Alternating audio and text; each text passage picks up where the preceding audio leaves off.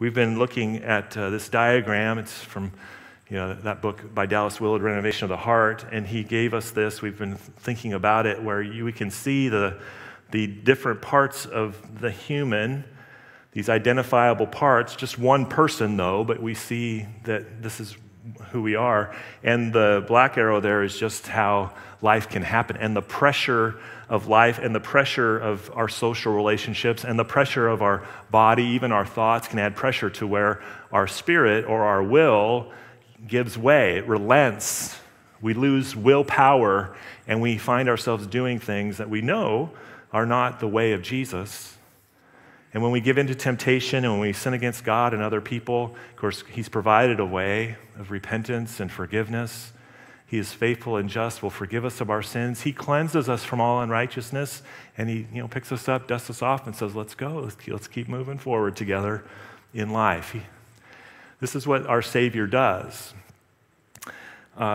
Transformation is a lifetime endeavor.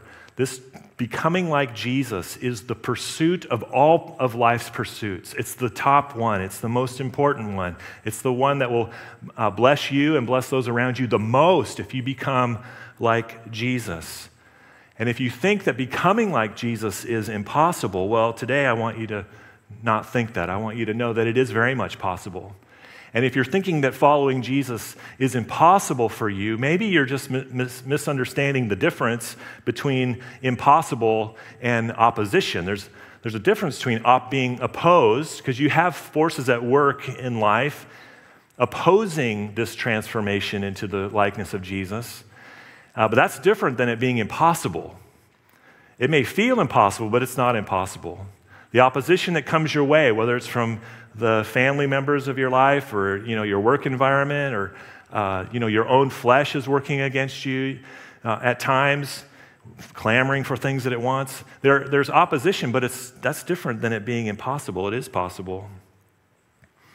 So how? The question becomes, well, then how? How can we actually be transformed into the likeness of Jesus? If it is the pursuit of all pursuits, if it is the thing that would bring the most joy to life, if it would be the thing that, as the body of Christ grows around the world, if it would be the thing that would help the world the most, then how? I mean, how do we actually become more like Jesus? And I come back to Dallas's book here, because he gives us another thing that's very helpful. It's a word called vim. It's actually an acrostic. I actually enjoy acrostics. They help me remember things. But the word vim is not a word. It's an actual word. If you play it in Scrabble, you get points for it. It is an actual word, vim, and I usually think of it in terms of a phrase.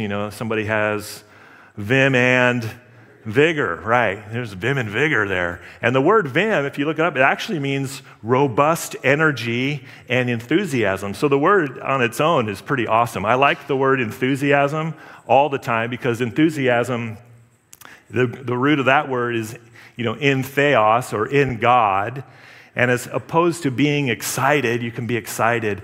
To have enthusiasm means you're excited, you're engaged about something that God is in.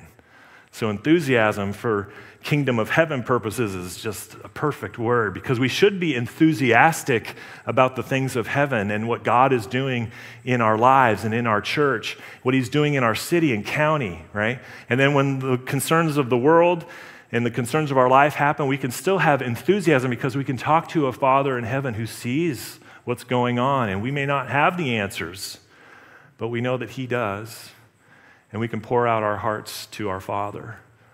So this is a great word, vim, and it's an acrostic, right? So the acrostic, what it stands for are these three things: vision, intention, and means.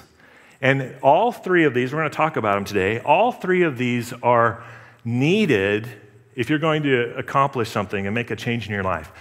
All three of these things were needed. If I was ever going to learn to play the guitar, I would need these three things in order to actually become accomplished and be somebody who could pick up a guitar and make beautiful music. I would need vision, I would need intention, and I would need means. Now, to have only two of the three, I think, is part of the problem. You can have two of the three, but then it doesn't happen. And in following Jesus, it's very similar. It's like if you only have two of the three, it might be why you're back for a fourth time, going to try this again, because maybe you only had two of the three. Any life change you want to make, you want to improve your finances, you want to have a better marriage, you want to raise your kids in a different and better way. Any significant life change requires these. And so I hope that this encourages you to know that when it comes to any significant life change, but especially when it comes to following Jesus, it is not impossible. It is very possible for you to be a follower of Jesus who reflects his glory and experiences all the joy that comes in knowing Christ, and that the people around you are blessed.